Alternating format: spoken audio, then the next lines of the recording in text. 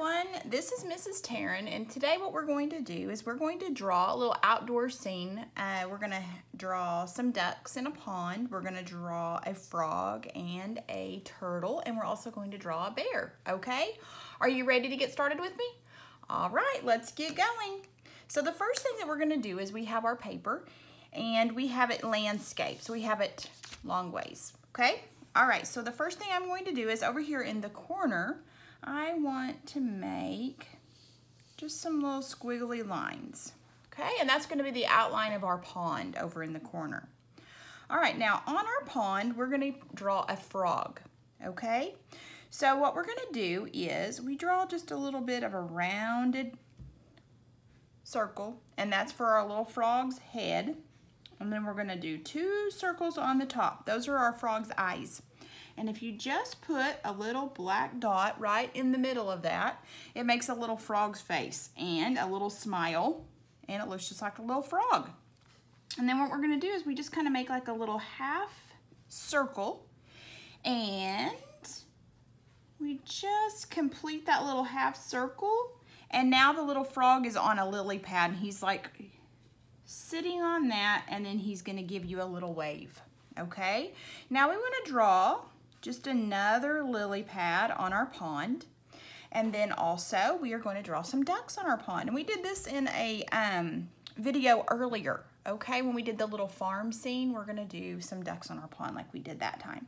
So we make a circle for the head, and then we want to give our duck its body, so we just go back with this, and then we want to make it have a little wing, and we want to give our duck an eye and a beak, okay?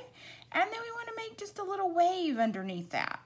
Now we can draw another duck, so we give it a circle for its head, and then we give our duck's body, and you can make these different sizes, and then we want to do a little beak for our duck, and then also an eye, and then we just go ahead and give some more waves to our pond. This just adds some more details to our pond.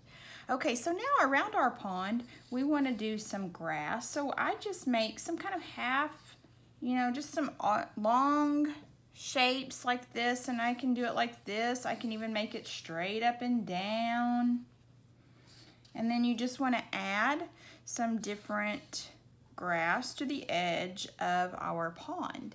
Now, right here at the edge of the pond, I also want to make a turtle.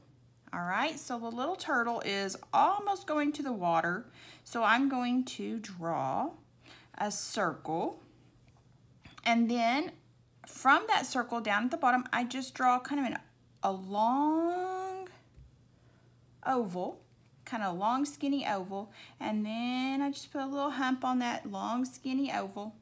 Give our little turtle a tail, give him some legs, and he's got a really big turtle shell, doesn't he? And then I'm going to give him a little smile, and I'm just going to do some little circles on this turtle. All right, now another thing we can do to add to our picture is we can draw a bear. Now this little bear is wondering what is going on down by the pond, so we're going to make him peeking out from behind a tree.